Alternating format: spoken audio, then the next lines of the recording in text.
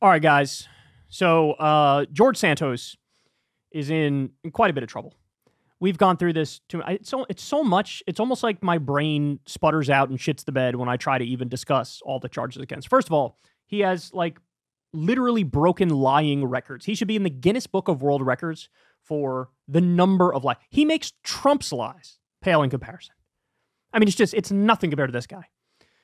My favorite one, of course, is when he lied to a wounded veteran and told him, hey, I'm going to raise money to help your dog who's sick get treatment.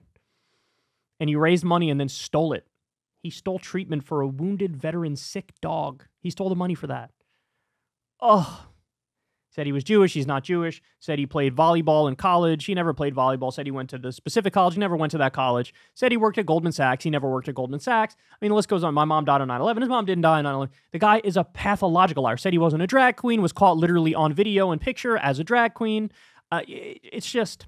And these are just the lies. I haven't even gotten into the various criminal charges. I mean, he's getting up there into Trump territory. Trump has 91 criminal charges against him. I don't think George Santos has that many, but he has quite a few. And it's all about like fraud, stealing campaign money and using it to spend money on OnlyFans and do Botox, and just a con man's con man. Just a total unbelievable. Anyway, so this guy is now, so he sees the writing on the wall. They tried to expel him. Congress tried to expel him once, actually I think twice, and it didn't work. But now, after the results of this new report, it's sort of like it's going to happen, right? And he knows that. And so he's like, hey, if I'm going down, I'm taking all you motherfuckers with me. So now he is going to come out and say, I know where all the bodies are buried. I've been inside the belly of the beast now. I know what these people are like. I know what these people do. So now we get this. Headline in Fox News. George Santos accuses colleagues of voting hungover, sleeping around in profanity-laden tirade against ethics report. Santos accused the ethics committee of targeting him unfairly while there are felons galore in Congress. Embattled New York Republican Representative George Santos delivered a tirade Friday night, blasting his congressional colleagues, accusing them of trying to force him out of Congress because he's different. No, different is like if you bleached your hair and made it purple. They're not coming after you because you're different. They're coming after you because you're a comical criminal with a rap sheet that's longer than the Bible, okay? Jesus Christ. The New York congressman accused the House Ethics Committee of attacking him while letting other unethical behavior in the House go unchecked. Within the ranks of the United States Congress, there's felons galore. There's people with all sorts of shisty backgrounds, Santos said in a nearly 3-hour conversation broadcast on X, formerly Twitter. Santos also accused members of Congress of voting drunk and having inappropriate relationships with lobbyists. By the way, like, there is no Congress without inappropriate relationships with lobbyists. Like, all of Congress is one giant inappropriate relationship with lobbyists. I like how he thinks this is like, he's shedding light on the truth here. Like, did you guys know there's inappropriate relationships with lobbyists? Yeah, it would be news if there wasn't. And I'm not only talking financial here, because of course the financial aspect is the legalized corruption and bribery, but I'm also talking, I'm sure there's all sorts of, a little bit of going on, a little bit of going on, a little bit of I'm sure of it. Quote, I have colleagues who are more worried about getting drunk every night with the next lobbyist that they're going to screw and pretend like none of us know what's going on and sell off the American people, he said, adding that some do not show up to vote because they're too hungover or whatever the reason is, or not show up to vote at all and just give their card out like effing candy for someone else to vote for them. This shit happens every single week. Where are the ethics investigators, he said.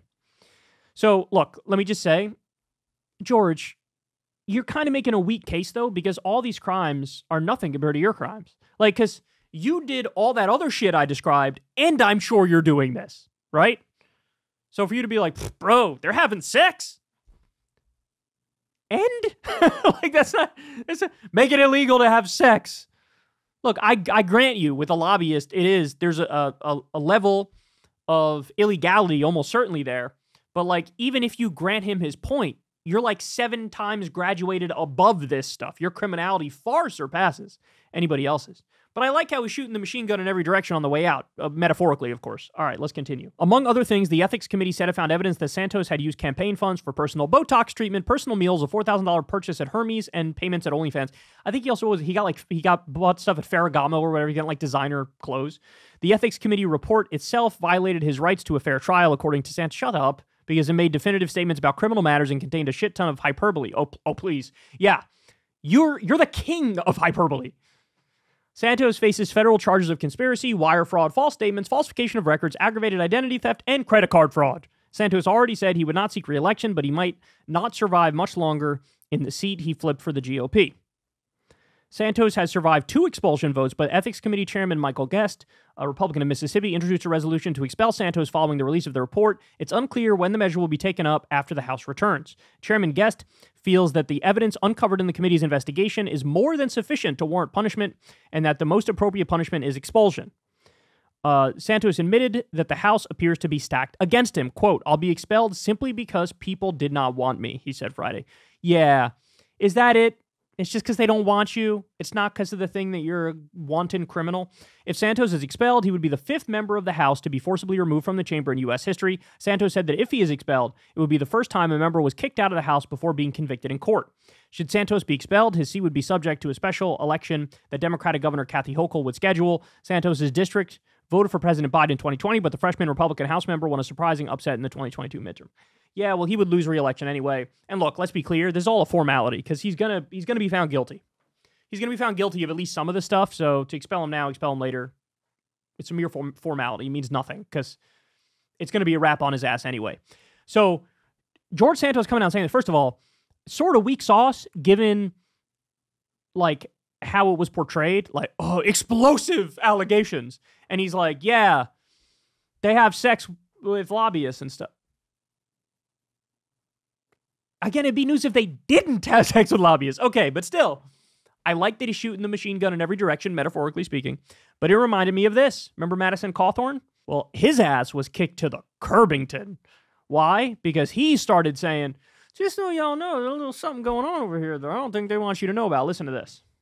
A lot of them that I've looked up to through my life. I've always paid attention to politics, guys. That then all of a sudden you get invited to, like, well, hey, we're going to have kind of a sexual get together at one of our homes. You should come. And I'm like, what did you just ask me to come to?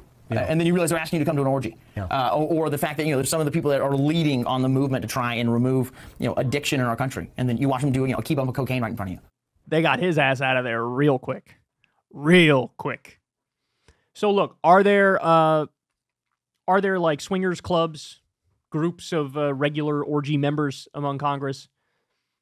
I'm sure some of them are getting freaky. I mean, there's a lot of them. There's a lot of those fuckers.